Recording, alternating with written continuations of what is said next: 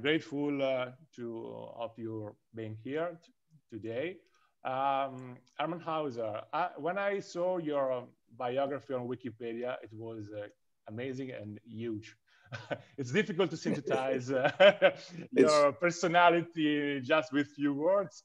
I can say you got a PhD in physics, then you have been an entrepreneur, and I think one of the most amazing endeavor was Econ Computer.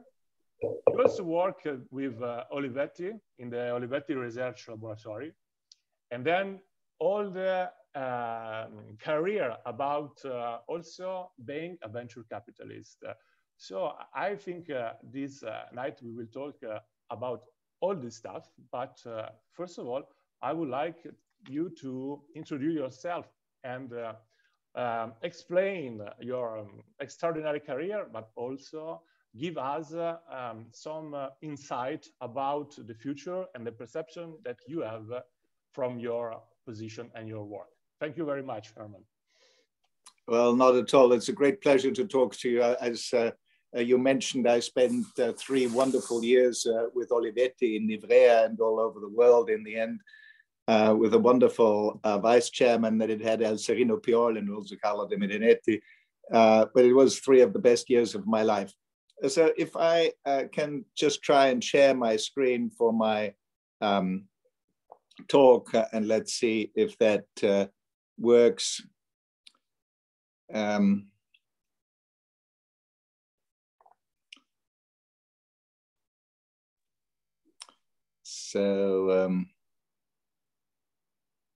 Rino autorizza.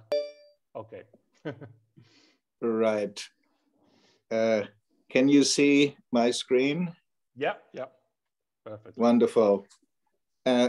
So my talk here is really one, I mean, and you mentioned it very well already, that we're at a stage in the development of mankind where evolution is gradually being replaced by design.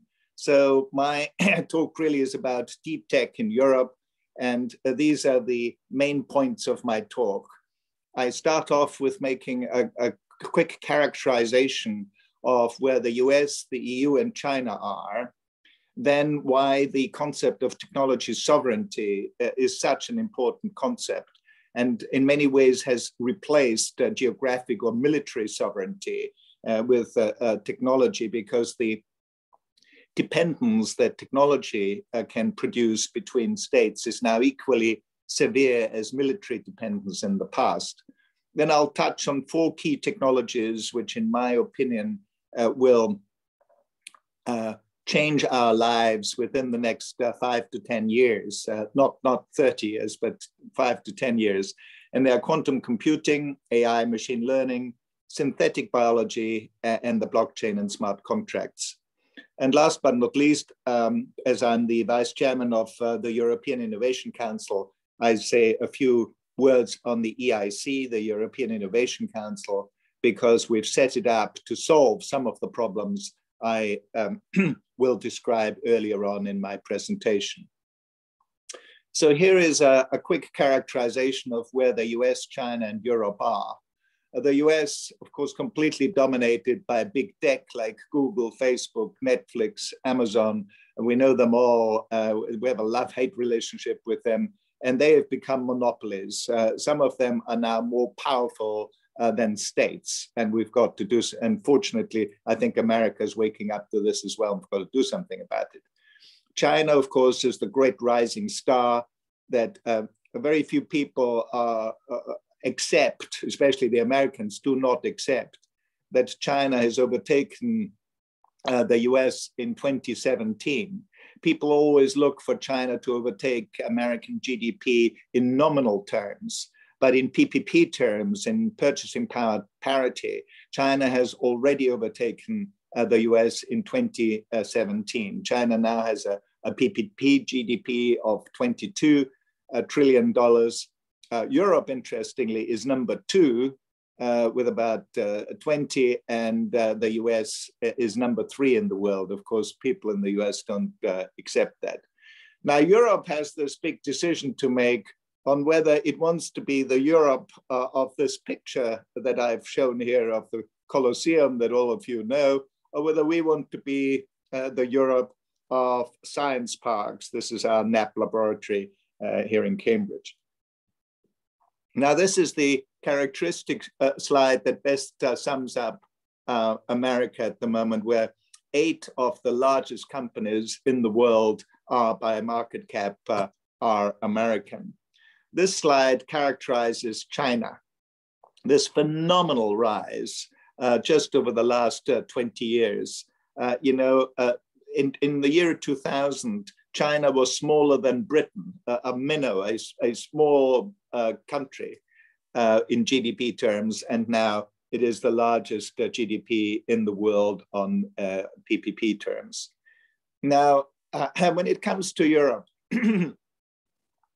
there's this very sad situation that we're in, that if you ask, although we're the second largest bloc, including Britain for a moment, because although despite Brexit, Britain is part of Europe and always will be part of Europe, Britain has this delusionary period that it goes through, that it can go alone, but it can't anywhere, as we'll show later on.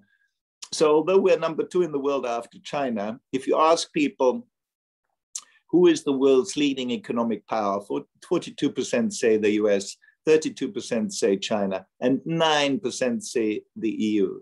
So there has never been an entity in the world that has punched so far below its weight than Europe. We have a real perception problem in the world. So, which leads me into the point on technology sovereignty. The pandemic in 2020 has given Europe 2 major wake-up calls. First is that we realized how dependent we were on Chinese manufacture.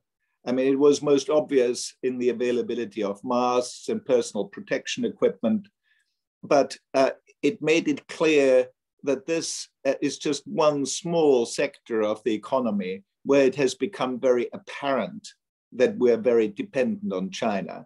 But once people realized that, they realized that there are many aspects of our supply chain where we are dependent on China. And of course, the Italian fashion industry can tell a story or two about that too. The second big wake-up call that we have received during that period was that President Trump, or ex-president, fortunately, ex-president Trump has weaponized US technology and used it to coerce European companies to do their bidding. It was a particularly difficult realization for Great Britain and other European countries that this relationship that we've had with the US, where US was always deemed to be a reliable partner in the development of the world. And all of a sudden, this very long-standing, reliable relationship with the US has been put into question. So these economic dependencies lead to economic coercion, which are just as effective as military coercion. I've written a paper that I'm very happy to share with you, and you can distribute it to the audience if you want to after this lecture, on technology sovereignty, where I give the following example. There is a guy called Eugene Black III, who is the Vice Admiral of the Sixth Fleet. The Sixth Fleet is the American fleet that is dominating the Atlantic. If Eugene Black went into 10 Downing Street and talks to the British Prime Minister and said, I am keen for you to do the following. And he would point at the aircraft carrier, the American aircraft carrier that he's put up in the Thames estuary and force the British Prime Minister to do whatever he wants them to do. There, of course, would be a total outcry in Britain of this interpretation of the special relationship. This would not be acceptable behavior. But when Mike Pompeo struts into 10 Downing Street and tells Boris Johnson that he can't use Huawei in his mobile phone wireless infrastructure, just after GCHQ, which is the British security services, and GCHQ is probably one of the most highly regarded security organizations in the world. And GCHQ cleared Huawei for non-essential parts in the British network. But Mike Pompeo, because of the US, the dependence that Britain has on US technology, managed to force the British Prime Minister to change his policy on Huawei. Now, I have no issue with the policy on Huawei, as long as it's decided in 10 Downing Street and not in the White House. So the fact that a European country is being forced to do things by the White House against the recommendation of its own security services just shows how effective that economic coercion can be. And this is a problem for all of Europe. It was just particularly blatant in the case of Huawei and UK, and it concerned ARM, which is a company, which is the microprocessor company that I started many years ago. ARM originally stood for the Acorn RISC machine because it's a microprocessor that we produced at Acorn. So in a way, technology sovereignty has become one of the iconic problems of Europe going forward. And we've got to establish our own independence over the next few years, because we've got to ask, every nation now has to ask itself 3 questions to avoid this one-sided economic dependence. The first question is, do we have the critical technologies, the critical technology that is necessary for our own economy, but also for our governments to work properly? Do we have these technologies ourselves? In which case, if it's a European technology, we've got access to 5G, for example. 5G is one of those critical technologies, of course. We've got Ericsson and Nokia in Europe, so we're okay there. When it comes to semiconductors, for example, there are now only 2 companies in the world, Samsung and TSMC in Taiwan, that can produce 5 nanometer chips because Intel has stumbled. So we've got to make sure that we bring this semiconductor technology to Europe as well. And fortunately, Europe has decided to have a 145 billion euro semiconductor initiative to give us independence on this critical technology in semiconductors. So if the answer to the first question is no, we've got to ask the second question, which is, if no to the first one, do we have access to this technology from multiple independent countries, so that a single country can't force us to do what they want us to do by withholding this technology from us? And if the answer to that question is no as well, then we've got to ask the third question. Do we have unfettered, long-term, more than 5 years, guaranteed access to this technology from a monopoly or oligopoly supplier from a single country, typically China or the US? And if the answer to all 3 questions is no, then we must do whatever it takes, to use Draghi's terms, to ensure a yes to at least one of the 3 questions. And if we do not do this, then we can become dependent on another state and exposed to economic coercion, which, as I pointed out, is just as severe and as serious as military coercion of yesteryear. So now I'll talk a little bit about 4 key technologies, 4 key innovations that, in my opinion, are going to change our lives within the next 5 to 10 years. And they are quantum computing, artificial intelligence and machine learning, synthetic biology, blockchain, and smart contracts. So let us start with quantum computing. Quantum computing, as a physicist, of course, is a wonderful new development that I'm super excited about. And I've made quite a number of investments in this space already.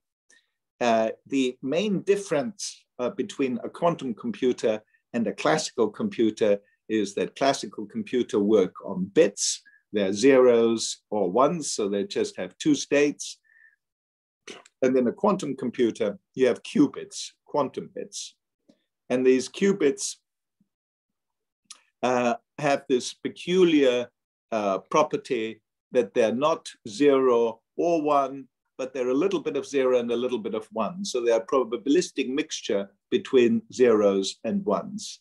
And that superposition between 0 and 1 is the fundamental reason why quantum computers have this exponential performance improvement with the number of qubits in the computer. The consequences of this are quite exciting and serious. One serious aspect is the code cracking. The main encryption codes in the world that are widely used are the RSA codes. And RSA codes depend on factoring very large numbers. But factoring very large numbers is susceptible to Shor's algorithm, which is a quantum computing algorithm that is exponentially faster than the classical algorithms. The reason why we think at the moment that RSA codes are secure is that we do not know of any classical cracking algorithm that can crack these RSA codes in less than 100,000 years. So people are comfortable with 100,000 years. The problem with quantum computers is that it will be able to crack these codes in just a few hours or days. So people now have to think, and if this is happening in 5 to 10 years, which I believe to be the case, then anything that people encrypt at the moment with RSA codes, which is the majority of the encryption of all the industrial encryption that we have, then people should be aware that potentially in 5 years' time, this can be read. The second application, which is in my mind the most exciting and positive application, is molecular modeling. As you probably know, the main problem in drug discovery is to discover a small molecule which binds into a protein and changes the effectiveness of that protein. If it's a bad protein, it might, by having a small molecule like a drug molecule, it might stop this protein doing the bad things that it may do. This is one of the biggest problems in healthcare, of course, and if quantum computers are as good at molecular modeling, and these molecules, of course, are quantum entities, and as Richard Feynman famously said, if you have a quantum system, why would you want to model it? Why would you want to simulate it with a classical computer? The natural way of simulating a quantum system like a molecule is, of course, with a quantum computer. So the long-term vision that has many people very excited is that you can do drug trials in silico. And this is one of the hardest things to do. As you, I'm sure, aware, these drug developments can take 8 to 10 years. And if you can do these drug trials in a computer, of course, this would speed up things enormously.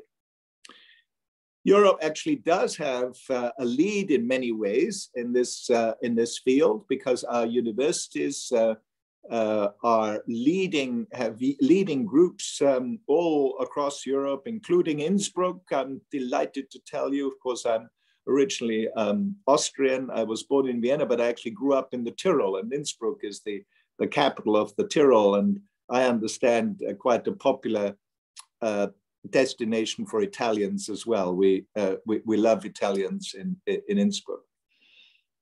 The US and China are outspending us at a spectacular, by a spectacular amount. And in this context, I would just like to tell you the story of IonQ. IonQ is a start. We've got lots of startups in quantum computing in Europe, but IonQ has just managed to raise 650 million as a startup using a SPAC. So the SPAC, these are special purpose acquisition companies. They're all the rage in Wall Street at the moment, and they're a new funding scheme that has become very popular in Wall Street, raising about 100 billion this year already. So if you look at our European initiatives and the firepower, the monetary firepower that we can bring to bear on issues like quantum computing, although we have a 1 billion euro quantum computing flagship program for all of Europe. There is a 2 billion program in Germany, a 2 billion program in France, a billion program in the UK. This, here you've got a single company in America raising almost a billion to do this. So there is real competition there also in the way we fund these technology companies. China is spending as much, if not more, money on this, and a lot of it is government money. And a good example is Wei Pan. Wei Pan did his PhD in Innsbruck, actually. He's Chinese. He went back to China and has become Mr. Quantum Computing. But as opposed to the European teams that might be, tens of people, maybe 100 people, Wei Pan has 1,000 people working for him in China. So China is out, and the US are outspending Europe, and we must up our game to do this because we've got to design these quantum systems in order to make the progress in healthcare and other areas that we need. In AI, we do have an interesting European play with Graphcore, which is a company that we've invested in at Amadeus Capital Partners. Graphcore is the highest performance AI processor in the world at the moment. It is higher performance than NVIDIA.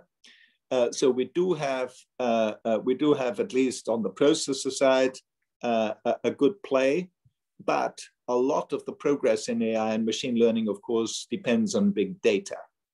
And big data is owned by GAFA, by Google, Amazon, Facebook, Apple, and so on.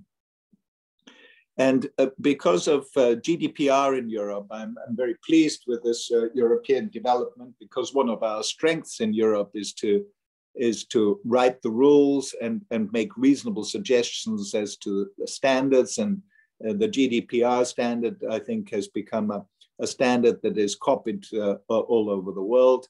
And it basically says that people should own their own data, and the data shouldn't be owned by Google or any of these American monopolies. And they then make money with our own data, which is in many ways very disturbing.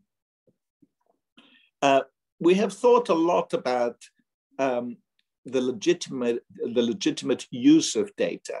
When should a society be able to use the data of other people? And the best principle that we've come up with is that you've got to look at the purpose of what the data is being used for. If you take health, for an example, clearly it is very valuable for us to have anonymized data of all our patients in our countries so that we can deduce the origin of particular diseases and make progress with that. So to sum up this AI and machine learning story, which clearly is already spectacularly successful. I mean, AI does work and it works very, very well. And we will soon have autonomous cars, which will reduce the number of accidents on roads. And there are lots of examples where AI can improve the way we organize our society. But the big danger that has appeared mainly with GAFA is that we have allowed American companies to become monopolies. and they need to be broken up. I see no alternative to breaking up Google, Facebook, and Amazon. It will be very difficult for Europe to break them up, but fortunately, there is a lot of awareness, even in the United States, that these companies, the big tech companies, have become too big and too powerful. On the plus side, AI and machine learning allows us to design systems that are a lot more complex than any of the systems that we've managed to design before. In particular, we're making good progress in understanding the most complex system there is in the world at the moment, which is, of course, our own bodies. Which brings me on to synthetic biology. The reason why I've called it synthetic biology is because it is so fundamental. It's basically the fundamental building blocks of life. I've been very fortunate to have been one of the investors and promoters of Solexa, which is the gene sequencing company that we produced in Cambridge, which was sold to Illumina, and now 90% of the gene sequencing in the world is done on our machines. The same team I've now used again to some of the same team to start a new company in Cambridge called Evonetics, which does gene synthesis. So not reading the DNA, but writing the DNA. And there is a lovely book by Max Tegmark, the professor at MIT, who wrote a book called Life 3.0. And Life 3.0, he called it Life 3.0 because Life 1.0 is the nematode worm, the little round worm, where both the hardware of the worm, but also the behavior of the worm is completely determined by evolution. Life 2.0 is us, where the hardware is still totally determined by evolution, but the software, our behavior, our culture, our language, of course, is taught to us by our parents and our society around us. And Life 3.0, he argues, is when we finally take control of our hardware, of our biology as well, not just our culture, which of course is very exciting, but also very dangerous. So this book writes about all these issues. Synthetic biology will herald a revolution in chemistry, because a lot of the chemical processes, in particular, of course, the Haber process of nitrogen fixing, is done in very harsh conditions, high temperatures, high acidity, and nature, of course, using enzymes and biology, can do it all in fermentation, which is done at normal temperature, at room temperature, and proceeds in a much more CO2-friendly way. But it needs very level-headed regulation, like the Embryonic Research Council that was started in the UK, which really is a very good example on how you handle these very sensitive moral and ethical issues, because synthetic biology basically means that you can design life and design biology, both for good and for bad reasons to come. Which brings me to the last of the four technologies that I believe to be the key technologies that will really change our lives within the next 5 to 10 years, and it's the blockchain and smart contracts. It's sometimes also called distributed ledger technology because you don't have a single point of failure, but the whole blockchain is distributed throughout a network of computers, often all around the world. Now, Bitcoin and ICOs, these initial coin offerers, have a terrible reputation because there's a lot of fraud. I mean, 80% of the ICOs are fraudulent, and they've tainted the technology. But that shouldn't distract from the fact that the mathematical underpinning of the blockchain and smart contracts is very sound and allows us to decide to automate business processes so they can be very, very helpful for society. So the two things that need to happen is that we need to automate KYC and AML, so know your customer, and anti-money laundering. Once we've automated that, then there's a lot of activity with lots of companies trying to do that. Then I think we will be able to hit this will hit big time and become a great success. The first examples of where this really might change our lives is in global payment systems. So a blockchain, in particular, central bank digital currencies, and this is again something where Europe is lagging behind, and China is leading at the moment. China has introduced the yuan in 4 major cities: Shenzhen, Beijing, Shanghai, I think. So it's an instant payment system which will replace cash and make all transactions much more efficient than in the past. So it's a big revolution that is certainly going to happen within the next 5 to 10 years. All the central banks in the world are working on this, and Europe just needs to speed up its process in that. It will also have an impact on real estate, because you can have, it's very easy to have partial ownership and insurance. But good regulation is needed. And again, the good regulation part is something where Europe can lead. So let me finish with a few words on the European Innovation Council. I chaired the advisory board that wrote the basic rules for the European Innovation Council, and I'm now vice chair for the rollout. It's a $10 billion deep tech fund for Europe. It's by far the largest deep tech fund in Europe. And it is trying to address the issue that the US has 5 times more venture capital in Europe, and China has even more government money to spend for deep tech. It is divided into 2 main sections: the EIC Pathfinder, which is 4 billion euros for grants, and then the EIC Accelerator, which is 6 billion euros in equity and blended finance. And what we mean by blended finance is that it is both a grant and equity in the company. It is particularly exciting that Europe has decided to make direct investments in deep tech companies in equity. This is very important to solve the lack of venture capital in Europe. And the way we've written the rules so as not to crowd out the venture capital market, but quite the opposite, to crowd it in, is that the EIC will only make an investment in the company if more than 50% of the equity money comes from the market.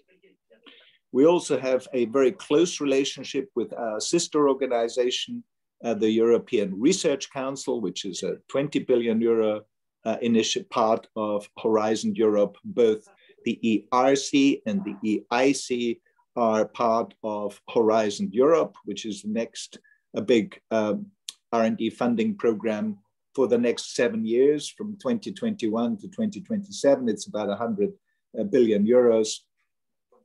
And it will start this year.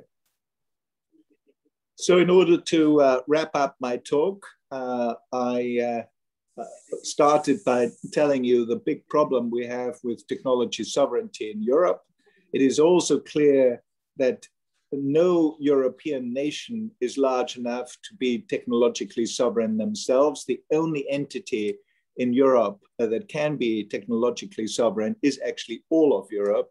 This is something that I've made very clear to the UK government as well, because despite Brexit, Britain will have to do it together with Europe if it wants to have this technology sovereignty.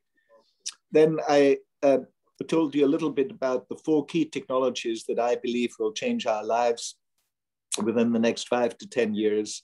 And then I said a few words about the European Innovation Council, which is 10 billion for deep tech in Europe. It is also very important to mention this as my last point, that the role of government is really to provide the right regulation and be a catalyst to support technology in Europe. So I'll stop here, and I'd be very happy to answer any questions that you have. Well, thank you very much. It was extremely clear, extremely synthetic, but also a bit worrying. you a lot of your slides were really scary to me because when you talked about economic decision, it's something that I think our politicians have not clear. I would like to start my question from this point.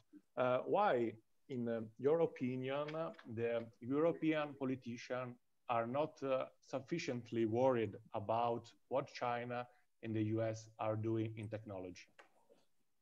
I think they are waking up because they realize, and in a way, the pandemic was that wake-up call, both with respect to China, but equally importantly with respect to the US. The US is so preoccupied with its trade war with China that if Europe stands in the way, they will walk all over Europe. They will not care about the the traditional, as we've shown, as we've seen with Trump. I mean, Trump even questioned the usefulness of NATO. So, we relied on, we just assumed that the US was a reliable partner that will be a reliable partner forever. Well, Trump might have been an outlier, but I don't think things are going to change all that much with Biden. The fascination in the US is with China. And if Europe stands in the way, they'll do their own thing. So we've got to do our own thing. We've got to become independent of China, but we also have to become independent of the US. And we're big enough to do it. We've got the money, we've got the brains. We lack the self-confidence a bit. And the most important bit that we lack is our ability to take big risks. We need to, this is not a game where we put, tens of millions here and there or even 100 million. This is an issue of investing billions and maybe 100 billion. In my article that I will send you, I'm calling for 100 billion fund in Europe, 50 billion to become independent from China and 50 billion to become more independent from the US. Yeah, so do you think there is a cultural issue? And we will try to synthesize in this, in the US, they'll always say, fail big, fail fast. In Europe, yeah, we aren't able to say that. And sometimes you can have trouble all your life with banks, with financial institutions, if you had one failure. And why is that in Europe? It's something cultural, it's something connected to our laws that are different from the US?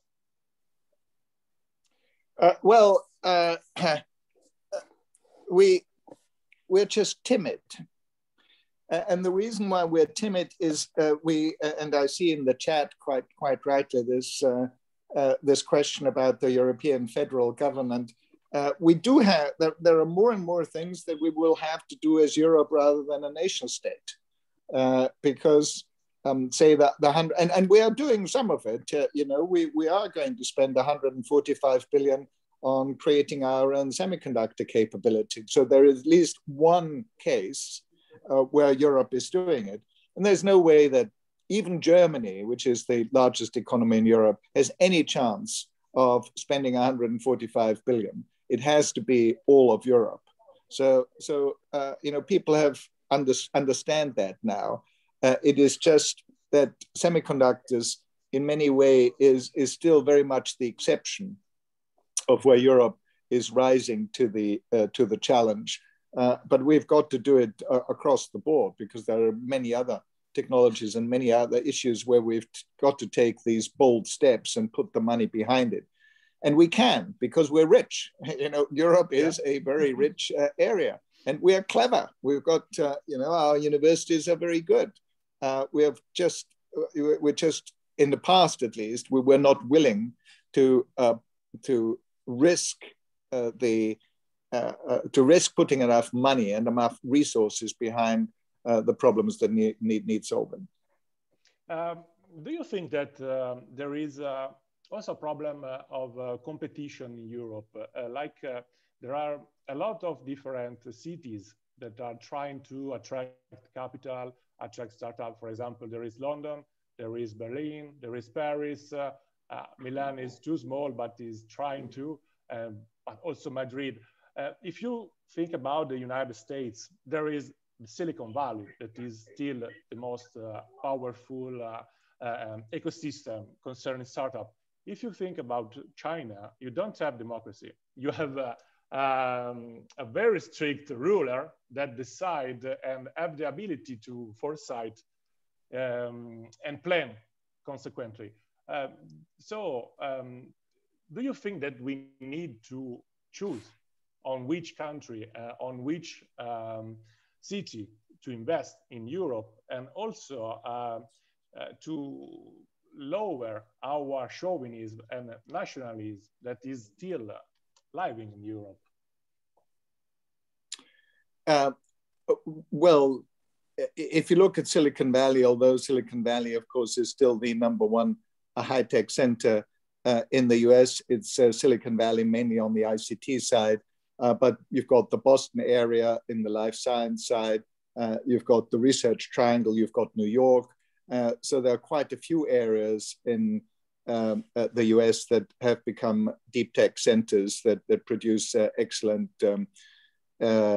companies in the various fields. The same thing is true for China. And in Europe, we also have a number of centers. I mean, we do have, of course, London and Cambridge in the UK, which I know very well because that's where I've lived some of the best years of my life. We've got Munich, Berlin, Paris. Milan is also coming along. Italy is a bit behind there, but there just has to be more support for the local big companies, the big cities in each of the countries to build up their own high technology parks and high technology centers, so that this can be done on a European basis. There are a lot of questions coming on the chat. I don't know if you want to choose one or two. Yes, there is the. Maybe I'll just take the one on picking winners, because picking winners is a very emotive story, and everybody always quotes it as the last thing that you want to do is to let government pick winners. And this, of course, is true. It's been shown in the past that if you've got national champions that are chosen by government to be the suppliers of choice, you get a reduction in competition, you get corruption, you get all these bad things that happen with picking winners.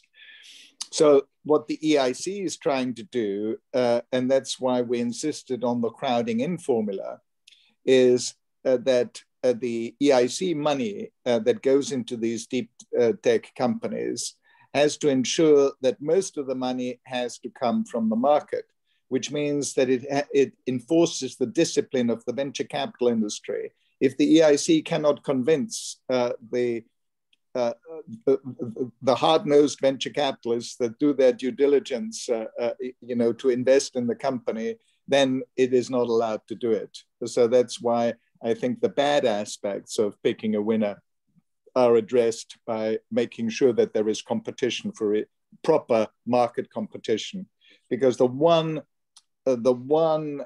property of a capitalist system that has been shown to be very effective and work very well is competition. The minute you've got a fair, level playing field, a capitalist society works brilliantly. It squeezes out all the profits from all the different areas by a lot of competition. And that is the reason why America is failing at the moment with its big tech companies, because the way America elects its senators, elects its houses of representatives is through this lobbying system. And in order to become a senator in the United States, you need to raise $100 million. In order to become president in the United States, you need to raise $1 billion.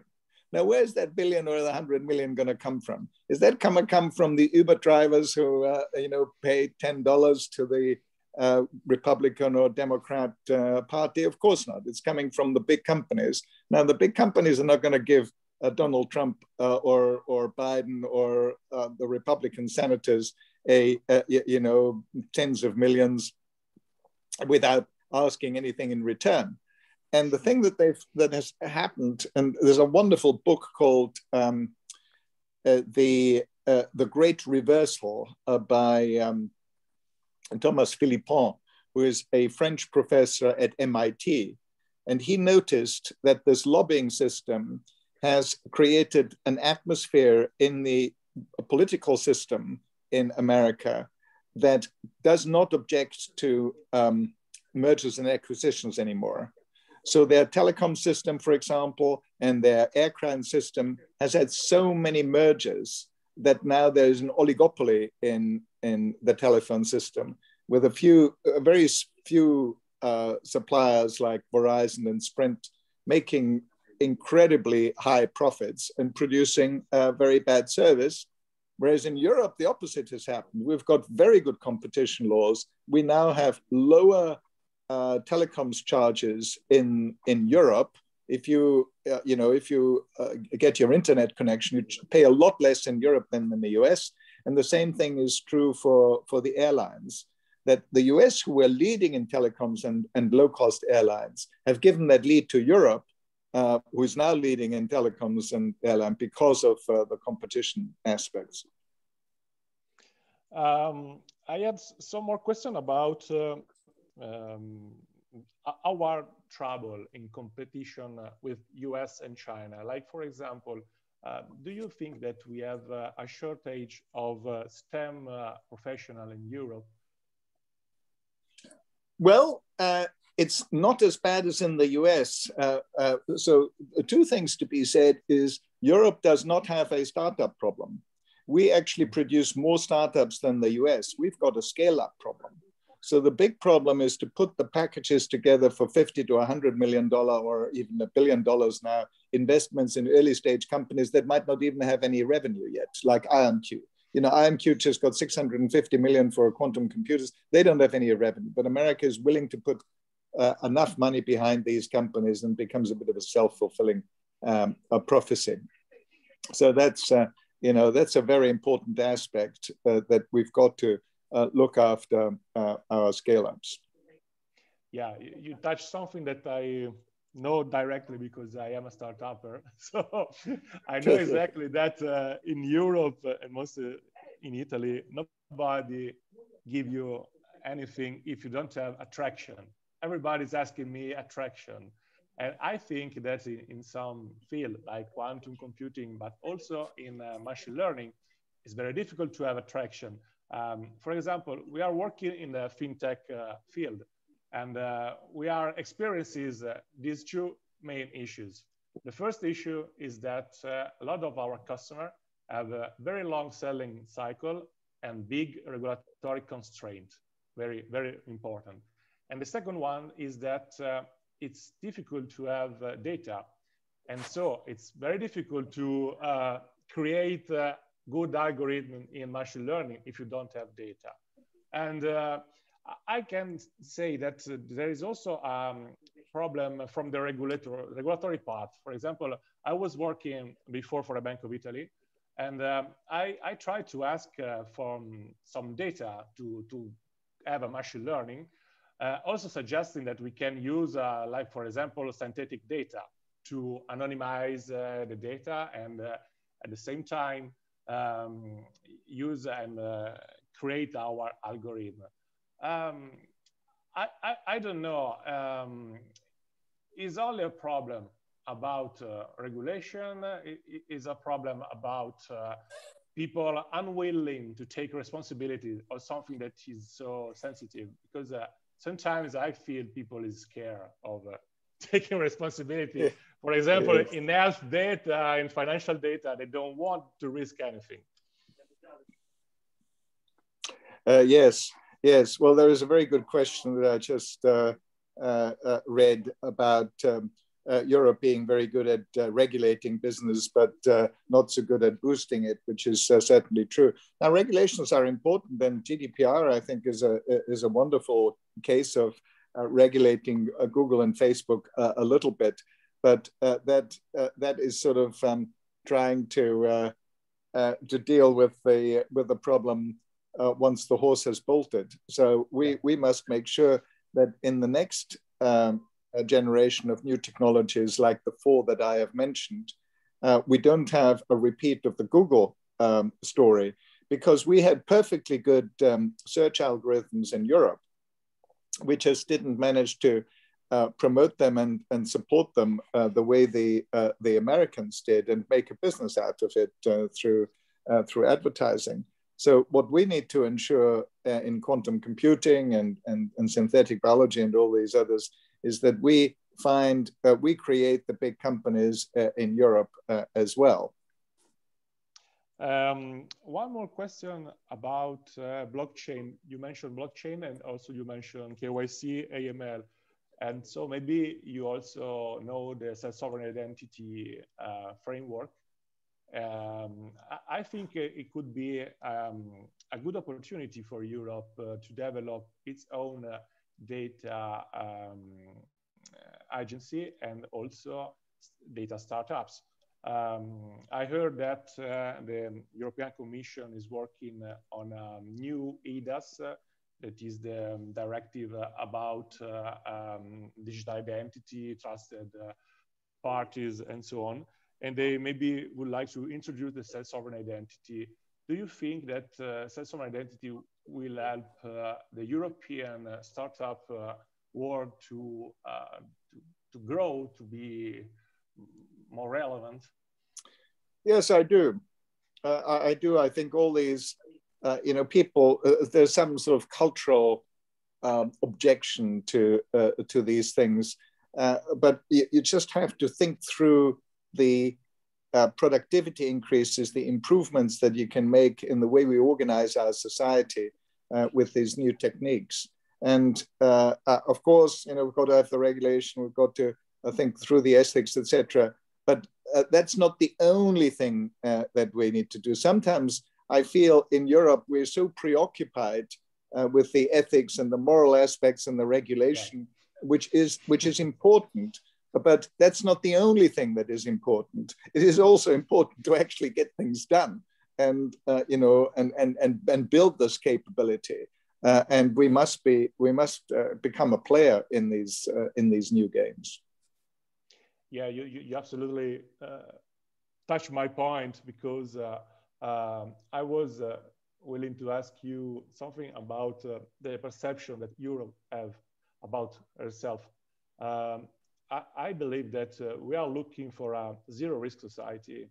And so we are all the time a lot more interested in ethics, in regulation, and scared by taking some risk that in China are taking all the time. Is that something connected with our demography, or is something connected with our history, as Europe was leading for a lot of time of history? It's just the 21st century that is the Asian century, probably, that has changed. Yes, and of course China has exactly the opposite, is in the opposite situation. They're so enamored with their phenomenal growth. They're so excited that they're finally coming out of this 200 years hiatus, because they've always been a great nation, and for some reason they missed the last 200 years. They are gaining in self-confidence all the time, because they see every year that things are getting better, a bit like in Europe after the Second World War, when we also had this wonderful period of great economic growth, etc. And we're a little bit stuck in a low growth phase, and we sort of have lost some of our mojo. But I'm pleased to say the next generation, our young generation, I think of people, of Europeans, is more positive. And I think we just have to listen to the young people more and let them do what they want to do, rather than being all old fuddy-duddies. I think we couldn't finish better than this. Your message is really full of hope, and so I think first thing you really awaken with your message, but also this hope it's really important, and also the fact that you talk about being more self-esteem, about our ability to be competitive, to be clever. I cannot be more grateful to you. Thank you very much, Mr. Hermann Hauser. Thank you. Well, thank you very much. It was a great pleasure. As you know, I have a real soft spot for Italy, so it was delightful when I got this invitation. I was very pleased I could talk to you about that. Bye-bye. Bye-bye.